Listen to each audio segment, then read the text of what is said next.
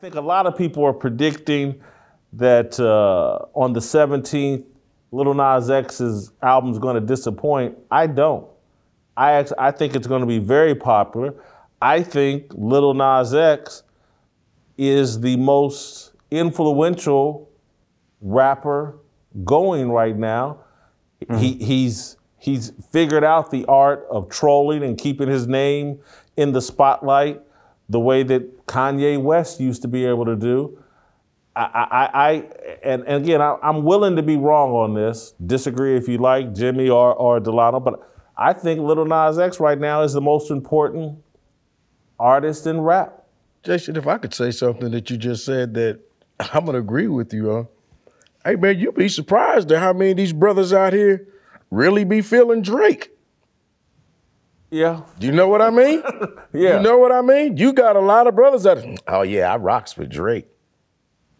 And they might as well be rocking with Lil Nas X, but you ain't man enough to come out like Nas X. Okay, I'm sorry. Go ahead. Go ahead, Delano. Yeah, I tend to think, there was a time in my life where I would see incidents like this and I would just think that they were, disconnected, happenstance, coincidence.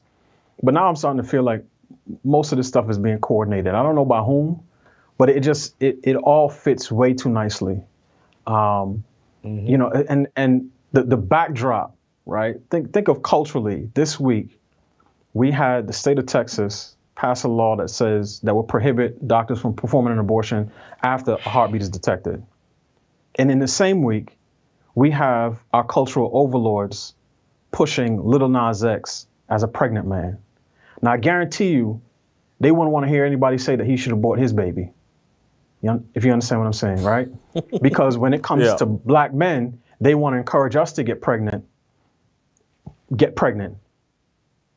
and encourage black women to kill their offspring.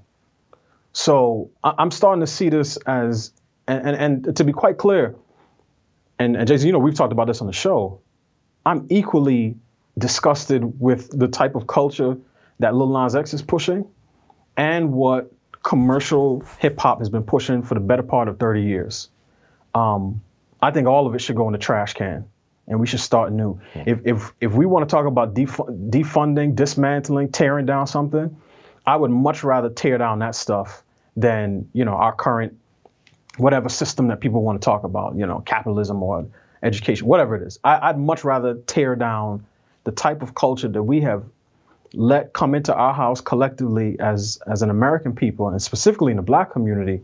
I'd much rather tear that down and start with something else, because ultimately, as a Christian, I'm thinking, how do the things that are being pushed in culture, whether by, again, the media or by the government, how are those things squaring with what I know to be true about human nature, about God as a creator, and about the nature of his created beings?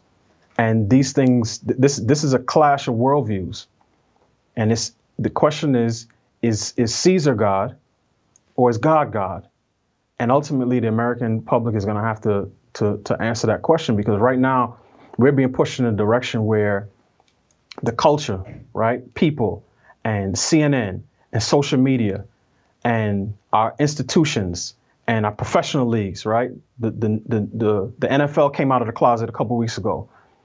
All of the institutions of the culture are using their power, their might, to tenderize our children, right? To soak them in the marinade, to loosen those fibers, the things that parents try to put into them. They're trying to break all that down to get kids to accept things that they would have never accepted 50 years ago.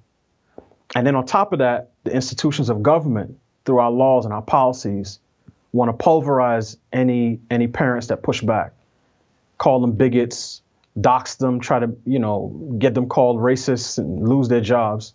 And it's up to us as parents, as other concerned allies, to pressurize both parties, because if not, we're going to lose a generation of our kids.